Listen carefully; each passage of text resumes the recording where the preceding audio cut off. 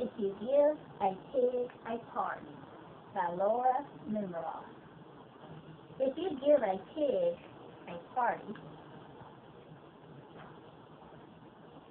she's going to ask for some balloons.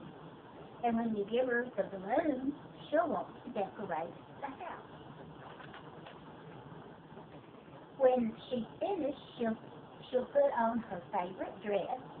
Then she'll call her friends to invite them to the party. Her friends won't be home, so you'll go with her to look for them. On the way, she'll see a street fair.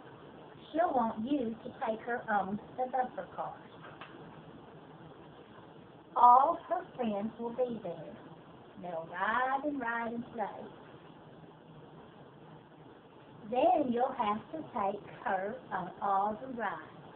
She'll want to play all the games too. When she's done, she'll ask you for some ice cream. When she's finished eating the ice cream, she'll need to change her clothes. You'll have to take her home. She's got ice cream all over her. She'll ask her friends to come along. On the way, she'll start a game of hide and seek. And they'll hide and they'll look. When you finally get home, you'll have to make dinner. Then she'll want to have a sleepover. You'll have to find the pajamas and blankets and pillows for everyone. When she sees the pillows, she'll probably start a pillow fight. Uh-oh. Then she'll make a fortress out of blankets.